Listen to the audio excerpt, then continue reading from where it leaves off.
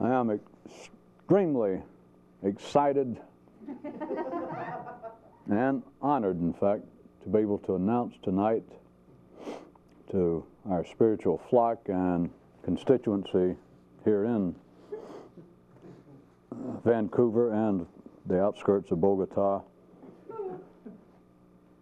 that as I speak, starting tonight, many times I will be channeling for the spirit of that past illustrious religious leader, Elmer Gantry.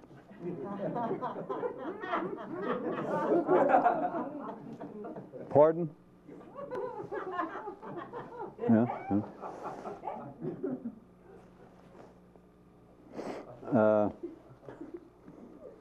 Well, I've been informed that he was a fictional character.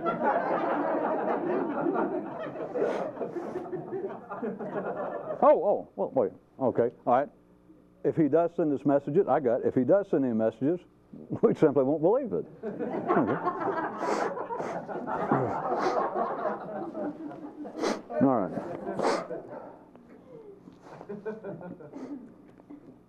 As the pitch of the torture increased, the prisoner was informed that from here on he had a choice. He could either talk to his torturers, talk to himself, talk to life, or go back to talking to his tormentors like everybody else, except this time differently. The distinction between same as and differently is what ultimately separates the free from the not free and back to the free again. If within the reading of a single page you can experience both deja vu and precognition, then you waste your time hanging around schoolyards. You should learn to waste your time some other way. Being made to think about things he'd never thought about before used to really piss this one man off, and rightfully so. Hey, I got it. Let's all distract the playground monitor and make a run for it. Yeah, but still, when the going gets too tough, life will still have local conditions, pat men on the back, and reassure them that it's all right, and that they'll feel much better if they do bitch and whine at their own ankles, which they mistake for shackles. Go on, let it out, damn it. From now on, if they don't go, I'll blame it on Elmer Gantry. Today's helpful hint for the one and all, and even others. One way to protect yourself from ever becoming more conscious is to continue to let people tell you what it is. And now an important message from your local fire marshal. Some things seem to make more sense than others, and if they do, don't play with them. Yeah, I'm with you. It's hard to tell whether he's being serious or not. Some makeup and cosmetic news. When in doubt, it's easier to put on lipstick and talk loud than it is to get in doubt. Some charitable news for which I trust you'll benefit. Man's collective institutions only award grants when they're sure they don't know where they're going.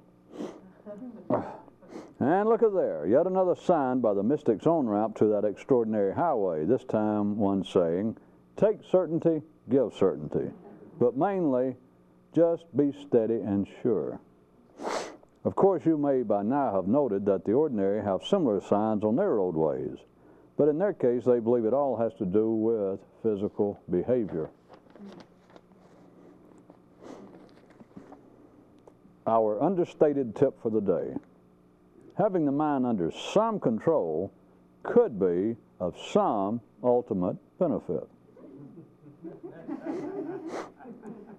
In thought, same as in glass blowing, the key is in clarity and calm, deliberate action. Upon hearing this, one man became so oversight by incumbent that he began to venture hyperlate.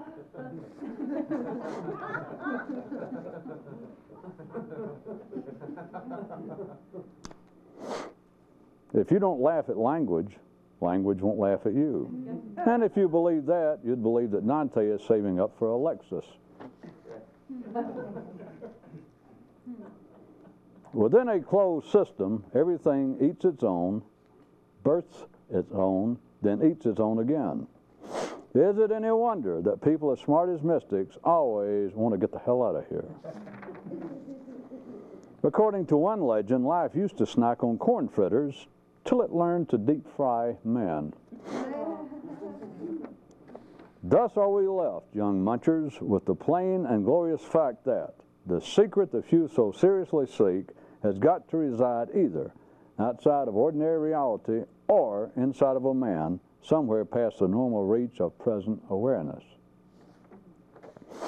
Okay, for dessert, would anyone care for a new description of what more conscious explanations are?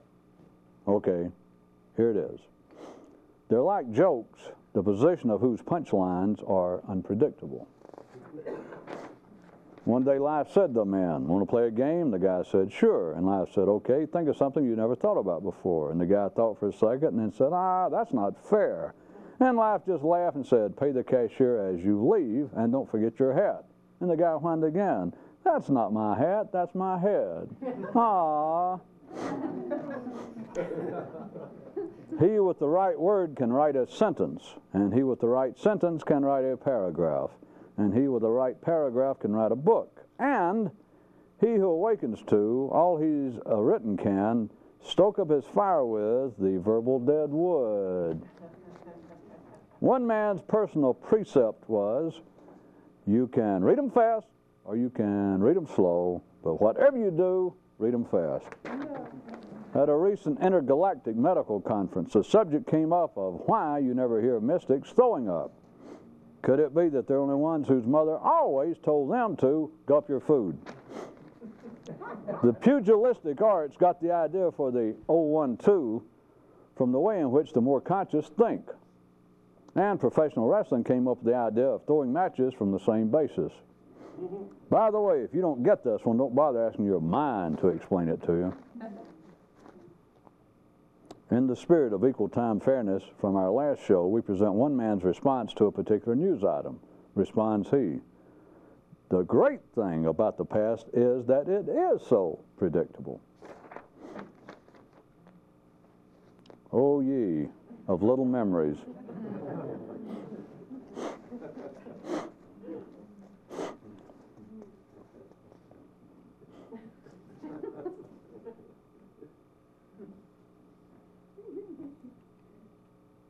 If I was a guest psychologist here on the show, I'd look at me and go, "Oh, come on and share it with us." Screw you, Dr. Sisters. Today's legend. Ain't no cheap-ass psychologist going to tell me what to do. Unless it's her show. Today's legend. There is a legend that says there was once a man who told others of a myth that said that life originally looks everyone dead in the eye once, briefly, and that most immediately look away and miss whatever opportunity it was available. But this legend goes on to present the question of whether or not it is actually everyone who has this experience or just a random few here and there. Yeah, I'm with you. It's this kind of legend that gives legends a bad name. One man adopted the motto, "Why worry?" And in a surprise move, his brother countered with, "Why not?" Each and every time he'd get married, this one man would have the same song played as he walked down the aisle, which went like this. And now to Dr. John X. Smith, a master's in medieval lit. And yes, as you probably guessed, he'd also have it played every time he died.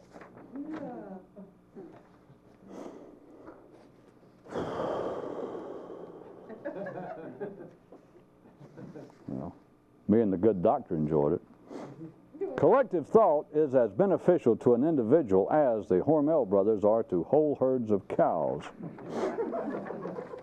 And according to another legend, as man began to grow, life began referring to the buildings housing his common wisdom as libraries, compendiums inclusive of all mental nourishment, rather than by their original name of cookbooks on how to properly prepare human brains.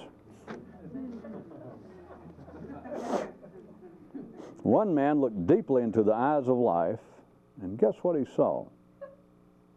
Go on, guess. You don't want to guess? Okay, we'll go on.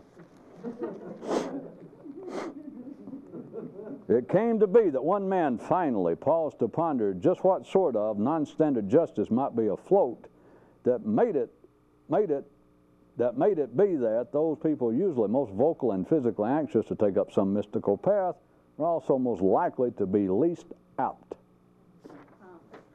A tip if you're going to the city: if you squinch up your ears real good, you can hear a lot less. To say, in the way it is normally handled, that the mind is a spontaneous, adventurous, free spirit is either a grand act of charity or stunted perception. Have you come yet to note that all of collective man's mythical heroes possess supernatural powers always of a physical nature only? Have you come yet to ask, where are the otherwise? And to answer, they are within you.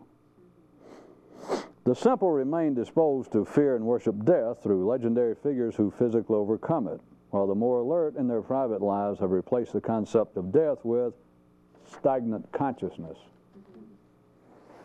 One day, the royal carpet cleaner approached the king with this message: the greatest allegory ever known to man is the weather, which was not that distant from what his grace had been recently thinking regarding his own hormonal balance.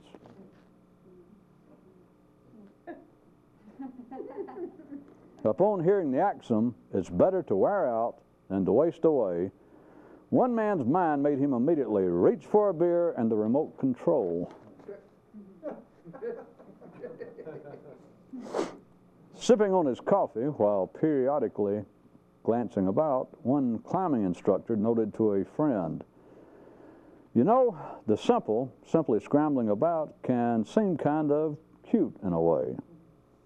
And, allowing for a momentary pause, his pal responded, "Well, if you can make that read pathetically cute, maybe."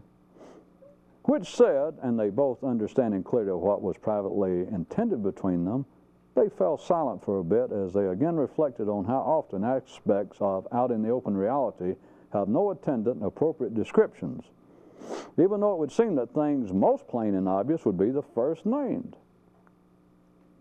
Mystical surveying is not linear, but routine blueprints are. Thus, any reading from same makes the former seem so. When anxious for egress from an uncomfortable cave or unfamiliar ledge, the simple often began to proclaim passing eagles to be no more than carping ravens. Those who know criticize none but themselves, and only then, when they're not home and deserve it. As his semi-guiding light, one man assumed the slogan, "When uncertain, don't be." Playtime mystics like to hear about forms of their intrigue that are dead and gone, of exotic backgrounds, with something resembling a structured discipline, and with just a hint of exclusivity. This, of course, leaves those seriously interested in enlightenment with nowhere to go. Is that a righteous riot, or what, Scott? One certain tabby had his own approach. When left outside in the cold and the snow, on caddies he'd perch, never on Porsches. One reason the awakened are so hard to find is that they so seldom go very far from home.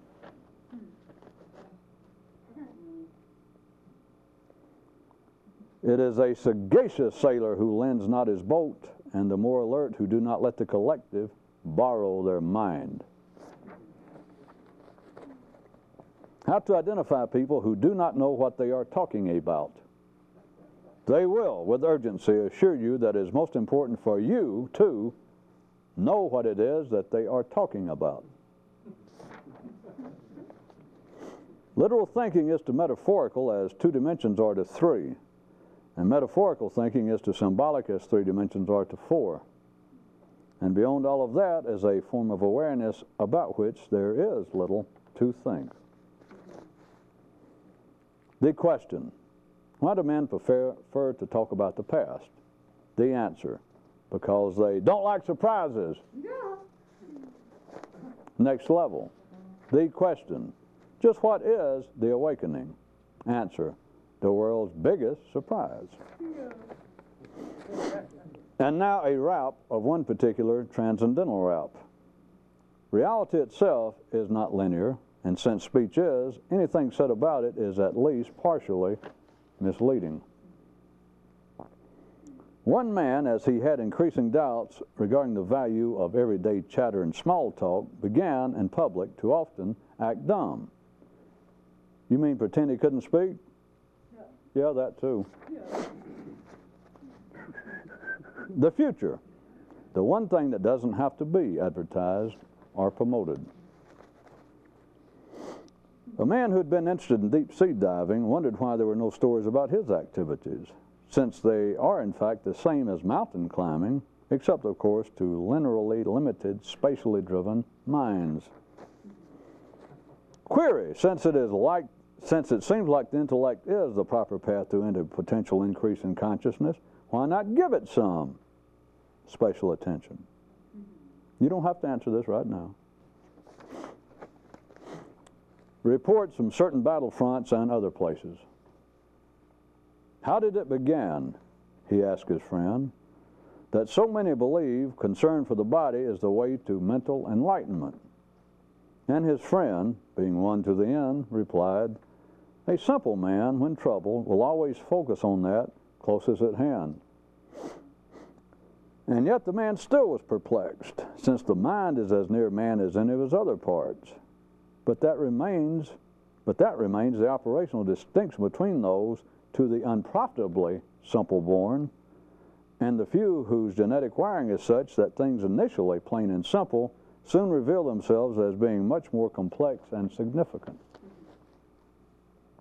One warrior survived many a spear and arrow, only to be cut down by excessive modifiers, stipulations, uncertainties, and apparent local exceptions.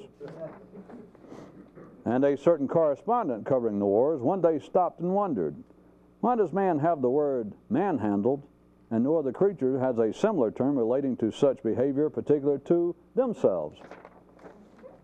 The only note from that rare recruit back home to consciousness says, if I'm alive, I'll be there. And slap in the midst of all this, one got up and mused. The really great thing about awakening is that no one can tell you just how to do it. Another blow struck for originality. A story within a story, a life within a life. What is its name other than man? Back to that kind of non-linear, quote, quote, quote, progress, evolution, to which I'd been referring, that I was labeling as going from the literal to the metaphorical to the symbolic. And the several attempts through the use of picturizations as maypole, and even tonight pointing out that there is a problem if you look at what seems to be some sort of progress, some sort of movement as being spatially driven, being spatial in nature. If you do, you are severely limited at best, and at worst, absolutely misled. But since speech is linear, then we're left with certain concepts, but rather than talking about, or rather than you think about, even when I talk about it, such things as some great march down a mystical path to awakening, or my allegory of turning the well-known Oriental Express and taking that as a metaphorical picture of a trip not just from Paris to Istanbul, but from an ordinary state of consciousness to another state. All of those, without any doubt, or they would not make sense to the mind at the literal level. They are based on a linear assumption and picture. That's the only way a train can get from Paris to Istanbul. That's the only way anyone can move down a road, whether we call it progress or not, It has to be based upon, as all speech is, a sense of linear sequence. And there is no perfect picture, but I was going to suggest, when I was throwing in the confines, the distractions of sensing it being a spatial movement, you could look at it as being seeking another level, which has been used, and I'm not now trying to infer in some spiritual sense, but if we looked upon, now try and picture an infinite plane, or a sphere, the surface of a sphere which has no beginning or end, but just like an infinite plane, if you want that. The universe stretched out, and as far as the mind can see, there is no beginning or end. And so you're not attempting to go in any particular direction. Let's say that you're attempting to go up to another level. Again, taking out any pseudo sense of a great rise in some kind of spiritual achievement, but just you're not satisfied here, and if the awakening, the ignition, the enlightening of consciousness to another level, it's a fair description. You understand, going to another level, not to a point somewhere, but to another level. In that sense, any aspect of it being a spatial movement is moot, to say the least, because it doesn't matter where you go, which is what I was also, anybody get that? If you're trying to go, if you're on this level and you're trying to go up here and it's infinite as far as the mind can see, then to say, well, wait, am I in the right place to go up? It's foolish. If the whole point is we're going up, there's another level up there, we're going up, and you go, well, all right, should I start here? Okay. Well, would it be better over here? Okay. But, well, wait a minute. You understand, if it is also infinite up here, the question about, well, now we'll get in the right position, you know. Should I convert to Islam, or should I become a Buddhist? Should I shave my head? Yeah, okay. Should I let my hair grow? Okay. There is no spatial pertinence to any question about, well, where should I start? Which was also one of the side messages I was trying to impel you,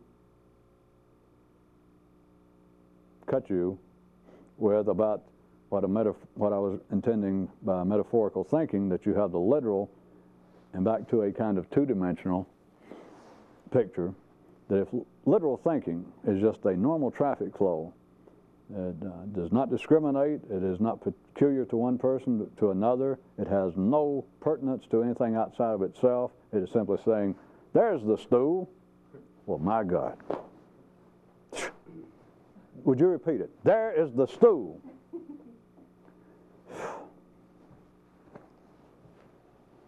What else is there?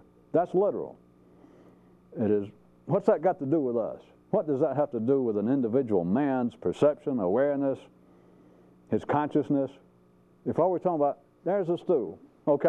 All right, I see it. Right there it is. Well, don't drive me crazy talking about it. That's it.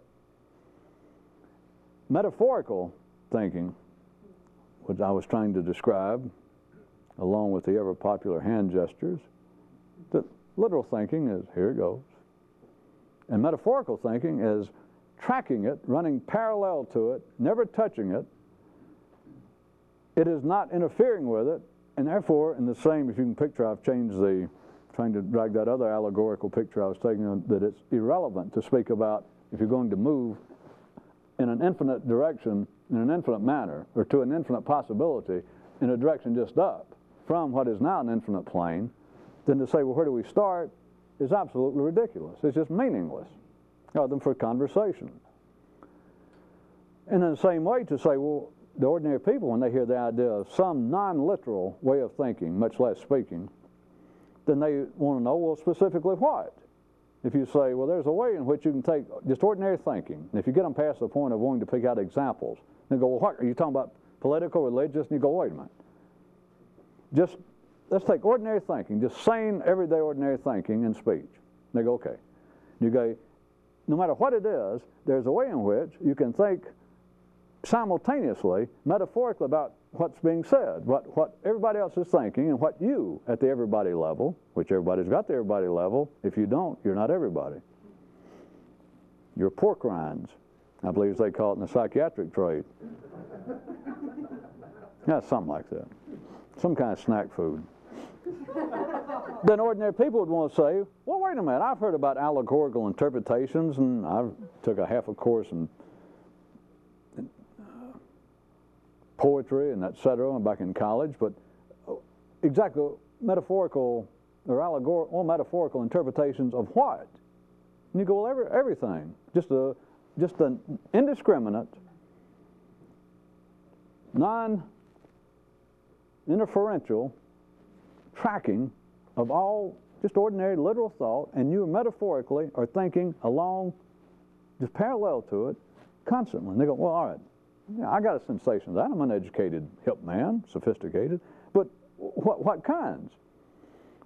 Rather than drag this into a deeper hole, you understand the ordinary mind because you've got it. It would say, well, I can understand some aspect of trying to make a, here and there, an allegorical or metaphorical interpretation of what people are saying. But give me an example. What are you talking about?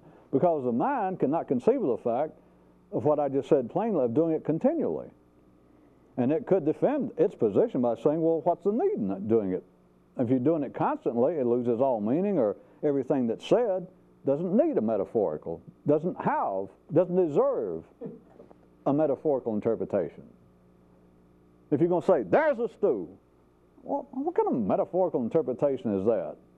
They're going to try and turn it on me, trying to pull that kind of crap on me. Oh, I was. No wonder it almost worked. That was bottom of the page humor. No, that was Elmer Gantry again. I was channeling. No wonder it was frightening.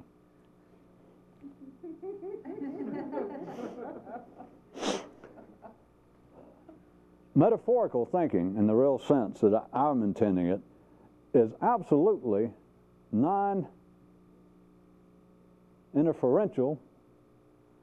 It is not selective. It is not prejudicial. It is not opinionated. It does not touch. And therefore, to ask, well, wait a minute, metaphorical thinking or interpretations of what has the same pertinence, the same pragmatic relevance as saying, all right, if we're trying to move up to another level of consciousness, where do we start? You go, right. No, where do we start? Don't be silly. Okay, start where you are. The person thinks, well, that's obviously not going to do. Wouldn't it be better if I stood over here? And you go, okay, stand over there. They go, maybe if I stood closer to you. All right, stand closer. Well, maybe if I moved over next to that mosque or next to that temple, or maybe if I stood over there closer to a library. Go ahead. You understand? The mind has got to, at the ordinary literal level, since it is sequential, and speech therefore also, it must finally say, well, what should I do? And I'm just being sort of informally, in-house, funny to do what I've just got through doing, but to play the part of an ordinary person. Say, well, tell me what to do. I'm real anxious. Can I start? Where should I start? Right here? And you go, sure. Or the funnier version I like, they say, all right, I'm real anxious. I believe that I might be onto something here with you. So tell me, where should I start? And you go, right. Correct. Which I know sounds to be a non sequitur, but only to the literal-minded and the sequitur-minded. But it is impertinent. And yet people say, well, come on, tell me something. You're just being silly. You're just trying to be theatrically vague. The real metaphorical thought has no actual contact with the literal thought. Now, finally, as promised, we're going to now privately reveal the actual in-scene measurements of Amy McPherson. No, it was Elmer Gantry. She didn't have an in-scene. Well, I didn't mean to get into that kind of cheap gossip. Into symbolic thinking, which also for those of you that I saw one or two tin waters maybe last time sort of momentarily get up to look like, to me, like 25 or 30 watts. If you'd like to go into another pictorial realm from my triumvirate of the non-sequential, non-linear progress of going from literal to metaphorical to symbolic thinking, I gave you one into another area of the electromagnetic spectrum of saying that a parallel to that would be going from the invisible to the red, to the blue, to the yellow, to the red. In this case, I threw in a fourth one, which I'm going to do with thinking anyway, and then back to the invisible. That's the kind of non-linear progress it is. Think about it. See, I could say going from literal speech, how about this? Yes, I'm going to get back to symbolic. Unless I can kill another 25 minutes for this. Let's take it that my original presentation of, let's take it speech, makes it sound more physically comparable. Going from silence to literal speech, to metaphorical speech, to symbolic speech, and back to silence. Going from the invisible to the blue, to the yellow, to the red, back to the invisible. Strike back. But there you go with speech. I mean, it doesn't matter. Every now and then I do it for you people's benefit to say, well, strike back, because it's not really back, which is the one tonight that drew so many blanks. The difference between same as and differently. Yes and no. Okay. The difference between the same as and differently. Yes. But see, once you understand that all speech is linear, and therefore whatever it depicts having to do with reality is at least in part misleading, then I don't have to go back and clean up these sentences for the sake of your little baby burgeoning consciousness and say, well, strike back. It's not actually back. Hell, it ain't actually anything. You're supposed to have known that. Clean up your own sentences. It's your playpen. Or as we say in the neural nursery, shake out your own diapers. Now, I knew I didn't want that guy staying close to me anyway when he asked about, would it be better to stand over here? I went ahead and said, well, yeah, okay. And what I wanted to say was no. No, if you don't mind, you're better off where you are. Your first guess was right. Going from the literal to the metaphorical and now to the symbolic. And if you recall the operational distinction I originally gave a few nights back when I started this was that the literal is just literally what it says, that there's the stool, and then metaphorical thinking would be that which you're saying one thing and you intend something else. But you know, boy, that Fred is lucky. He's got more lives than a cat. Yeah, you remember that? And you do not mean that he has more lives than a cat, because a cat has the same number of lives as everybody. You do not mean that literally, but any fairly verbally sophisticated person understands that you're making a metaphor, that you're saying one thing, but you intend something else. The sentence makes sense, but everyone with ordinary intelligence understands that that is not what you mean.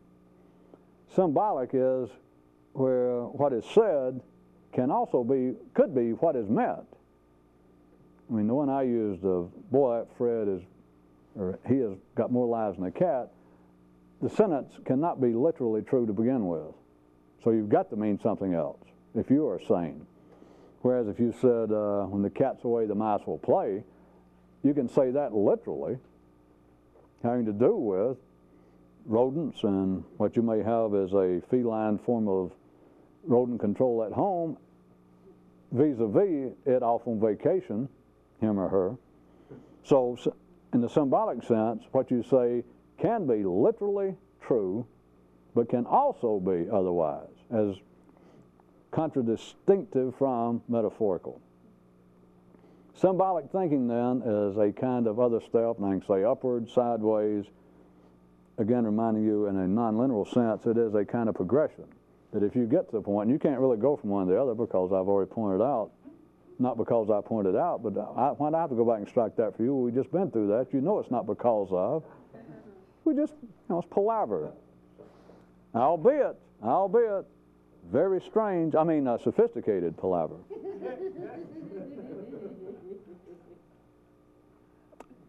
Something to do until the bus comes. Remembering, of course, in our sense, the bus is atomic fueled and not limited by spatial concerns. No one, generally speaking, no ordinary person, no matter the degree of sophistication, education, there's nothing having to do with postnatal environment and influences that can make one be able to think continually in a metaphorical manner. Cannot be taught. Is just whether you're lucky enough, like some people walk down the street like downtown Manhattan or Paris for 20 years and nothing happened, and one person walk along just one time, the first time in town, and a safe fall on them. It's just a matter, you could say, of genetic luck. Well, you straighten it out. There's no way that a person simply learns how, can adopt, can be converted to, can be taught how to think metaphorically continually, even if they wanted to be. You can either kind of stumble around and you realize you're doing it, or you're not. That is what I was describing, that you realize in the privacy, as you people in Oslo like to put it, in the privacy of your own head, you are continually sane, down to earth, every day, walking around kind of guy, that you understand what's going on in life. The literal thought, the kind of literal ticker tape running through everybody's head is still running through yours. You have not mucked it up enough with drugs and alcohol and wrapping your head up in strange accoutrements with jewels and strange marks on them, which I must give everybody credit. Sometimes I throw in little things about wrapping your head up with a towel or a turban and kind of make light of it, but if you can't really seem to have any sort of super conscious or metaphysical experience any other way, it is cheaper than drugs. If you just take, go buy a turban, and get one at least 2 sizes too small, and get it down and keep it. I mean, it's according to what you will accept as being a mystical experience.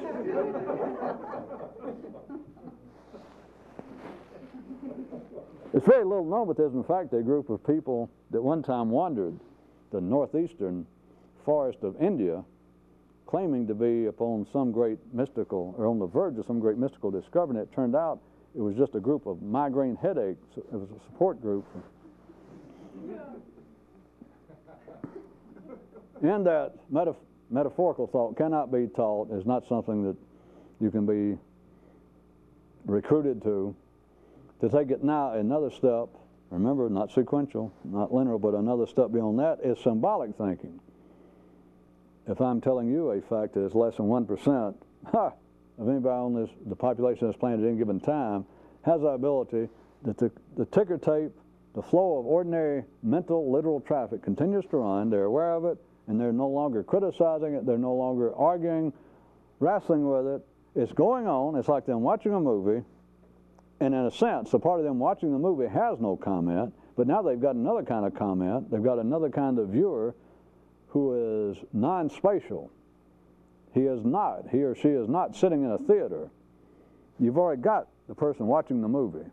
That's literal, ordinary, sane thought. That is what is normally referred to as a man's personality. You've got that going. You can never fool with that profitably. Well, the truth is, you can't fool with it. It's only Dr. Schmachter and her sisters and brothers and ordinary psychologists and religious people who believe that you can. Well, them and everybody else that believe that you can. Well, I can change my personality. Well, why don't you? That's a dirty question. You shouldn't do that to people. Not unless they're close family members and that you can whip their ass. You cannot change a man's personality.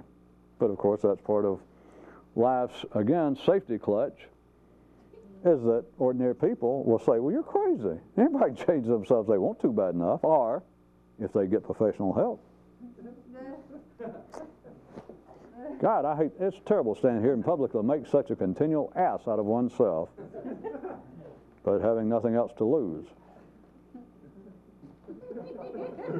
On we press.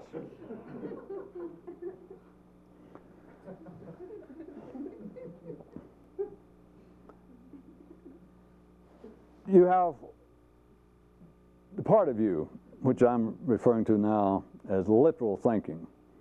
the part of you that you have given up, or you realize the futility, you realize that there is nothing to be gained if you could interfere with that. Because all it amounts to is would be you, if there was any possibility that you could interfere with the literal thought, which I'm oftentimes just referred to as a collective thought of man. To look out, which all ordinary people do. They go, wait a minute, some of life may be all right and etc., but a whole bunch of crap that's going on is nothing but crap. A whole bunch of things that people believe, of all stripes, all persuasions, it is absolutely incorrect and probably dangerous. I wish they'd listen to me. You understand, even if you were so misled to believe that there was some possibility of you affecting what's going on out there, look at it this way. Seriously. It's you against 6 billion people minus one. Now, I know that there are people in the world that have, or so I hear, a quite fine opinion of themselves, but you're pushing it. I mean, you are pushing it. Everybody needs a hobby, and I believe, we all like to pull out our little golden book and read about the little choo-choo that thought he could. But goddamn, give yourself a break. Even if there was any chance that you, and of course you'd be inclined to start off and say, you and you alone, see much of the folly of human life. And you can just no longer sit on the sidelines passively and let this kind of insanity continue without comment. So even if you're correct, which you're not, but even if you're correct, which you're not, but even if you're correct, which you're not, and you decided, well, I'll try it, which is a waste of time, but you thought, I'll try it, which is a waste of time, but you thought, well, I'll try it, which is a waste of time. Given all that, now for you people over here, that notwithstanding, given all that, consider this.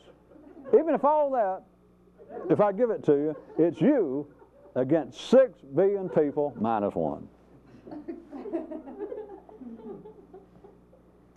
You're going to make that little choo-choo go hide his head in shame. Not really. You're going to make pork rinds feel better. You're going to make them feel like they done been enlightened compared to you.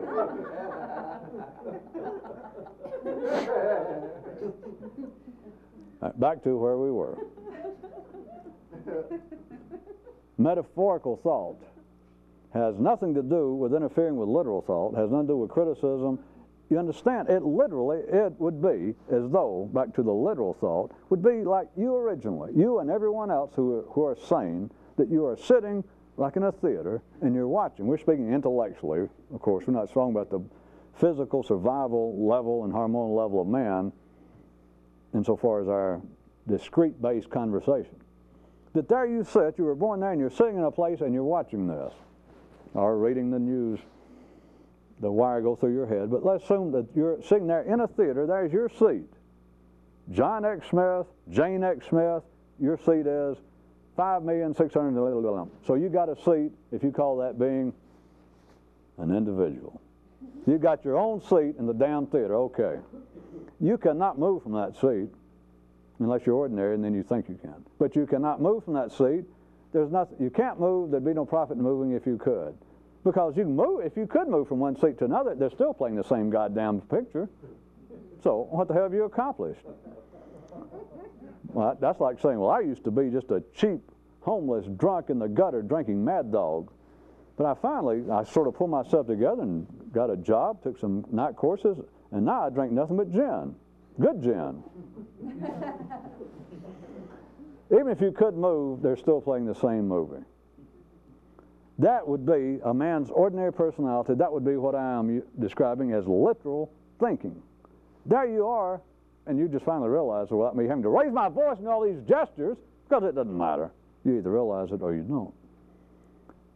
Metaphorical thinking would be almost as though you have now risen in a non-spatial sense, but that you've almost risen to a non-existent, or heretofore in you, non-existent balcony. It's like you're floating above the theater, or that you're outside the main floor.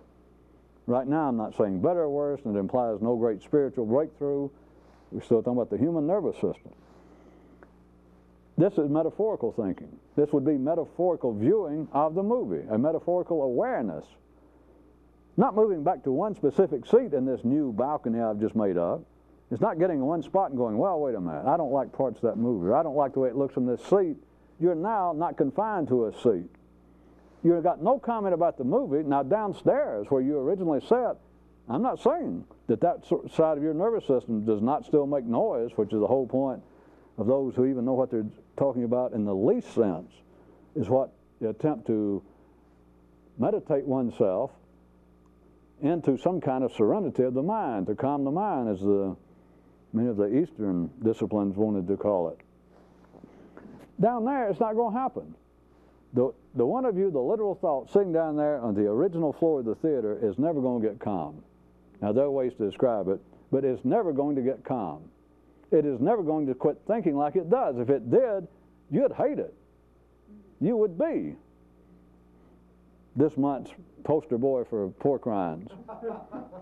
You do not want that.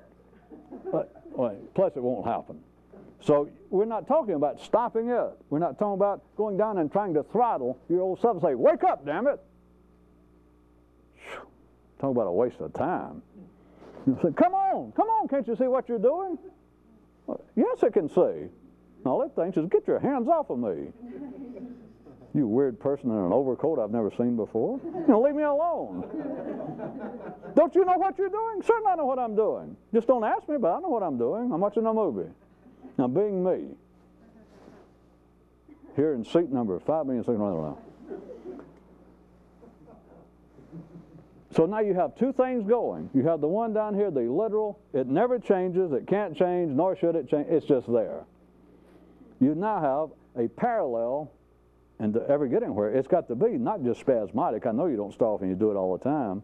The reason I finally brought it up after all these weeks and months and years is some of you now have the ability, and you never had a term for it, that now it gets close to being a running, kind of different, silent commentary, a kind of parallel thinking to what's going on, and that no matter what other people say, you're past the point now of any sense of irony, sarcasm, criticism. You just hear other people talking about, well, if we do not pass the budget this week, I'm going to tell you what's going to happen to our defense strategy.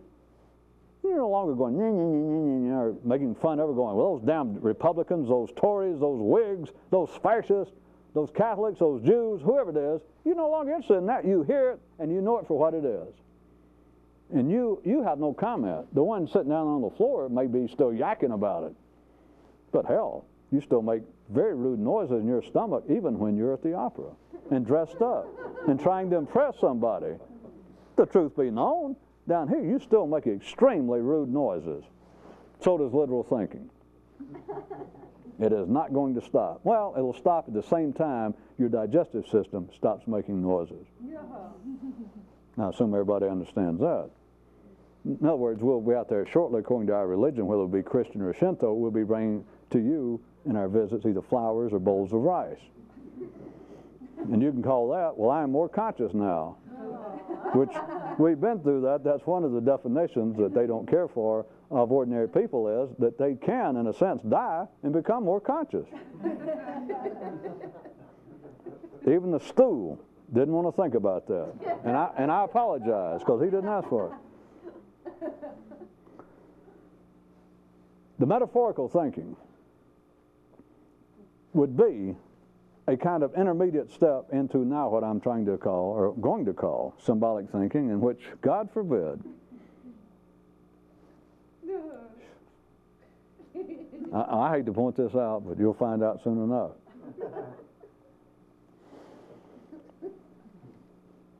Elmer Gantry, the spirit thereof, took all of our time away. It's his fault. Symbolic thinking is something else. Now, in the same way that metaphorical thinking, of you having a kind of, or having a neural awareness that is no longer sitting down there where you were born, where you and everyone is born. Forget all ideas about heredity, about environment, about impacts postnatally forget any notion of there being any valuable influence, change possible down there on the main floor in which we're all born watching that movie. It cannot be done. If anything resembling change happens down there, it is not a boon, it is a bust. It is harmful. Now, it's not just my opinion. They put people away when that happens. And it does happen, but they are anomalies. Healthy people can't change down on the floor, no matter what they are. If they're healthy people, they're not mutants and anomalies. They cannot change. Metaphorical thinking, what I want you to see is the relationship now between what I'm calling metaphorical thinking floating somewhere that is non-specific. That, compared to metaphorical thinking, is to literal thinking now, in a sense, as symbolic thinking is to metaphorical thinking. It is even less specific, if possible. It is even less judgmental. It is even less inferential. It is even less literal, which, of course, we already established metaphorical is not literal, but the metaphorical is to the literal as the symbolic is to the metaphorical, is even less literal, except for this. I already said that it means two things. So you can't say, can you? Here I go, picking on me again. That I already said it means what it says and something else. So it is specific. Well, all right, yeah, you kind of caught me. Damn. But remember, for those of you who want a hint to hold over till next time, when I will again promise to faithfully pick up the subject, finally, of symbolic thinking in some meaningful, substantial manner that you can take home in a croaker bag. Or maybe at least a pint.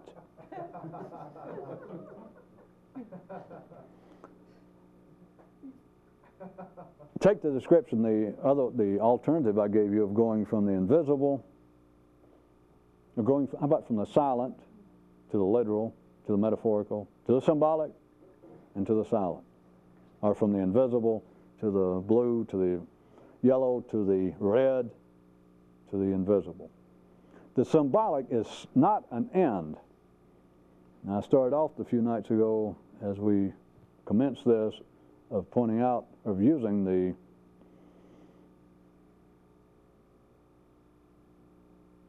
progress in thinking, albeit non-linear, of going from literal to metaphorical to symbolic. I just left it at that, like symbolic would be it. Symbolic is not an end. It is not the end. But consider the reason I've taken so long for one reason, other than the fact I don't know what I'm talking about. Boy, you people have got, something's happened to your sense of humor. Especially since some of you now begin to resemble. That was a compliment.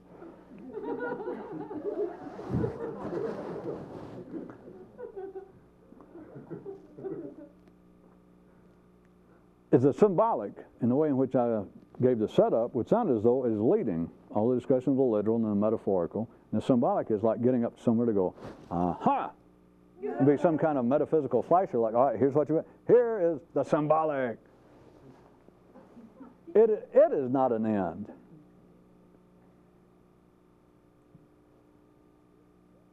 What makes it of some importance, just between certain few peoples, what can make it of interest is that it draws one so close. It is like the entryway to originality of thought, which I started out, if you recall, even before this idea of a progress from the literal to the metaphorical to the symbolic types of thinking. It already presented you with a notion that originality could be presented also as a true mystical discipline, as a true mystical method and discipline. Simply originality is the way I put it first time, but now we can be a bit more specific, which you should have known it already, is originality of thought, not originality of the way you stand, the way you do your hair, the way you dress, originality of thought. Symbolic thinking draws one ever so close to originality of thought. Literal thinking, far away. Metaphorical thinking, closer. Symbolic thinking, mucho closer.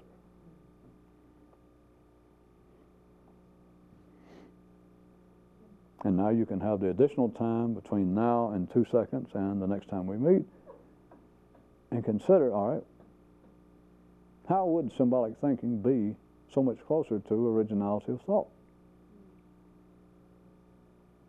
You can either do that, or those of you that prefer, if you'll look under your desk, if you'll go home and try and connect the dots, which will, I'll tell you now, create a reasonably facsimile of a sketch of Elmer Gantry.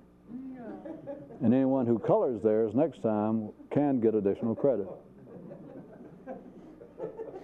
Now, we'll take recess now, but when you go out, be sure, don't be pushing each other down. And don't be stealing one another's lunch.